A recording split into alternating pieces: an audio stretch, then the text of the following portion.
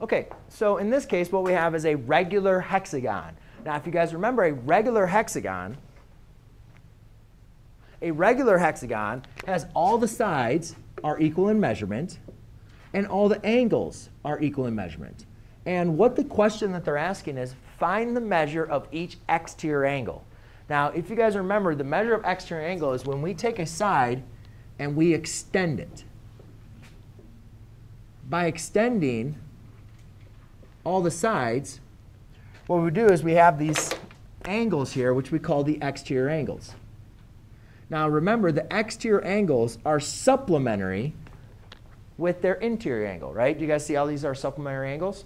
So what we did is we looked at different shapes when we went over this, and we talked about, well, even though the interior angles can all change, then the sum of all the exterior angles added up to a certain number.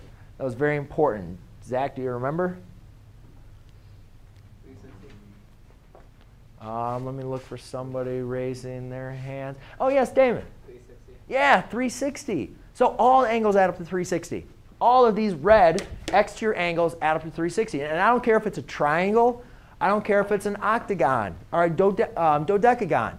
All the exterior angles are for any polygon that's going to be a regular polygon is going to add up to 360. So when you guys look at this, all we need to do is really count and say, all right, well, we have 360 degrees. Well, how many are we dividing that sum by? 1, 2, 3, 4, 5, 6. So I say 360 divided by 6 equals 60 degrees. That's it. Done. OK? So the key, when you guys are talking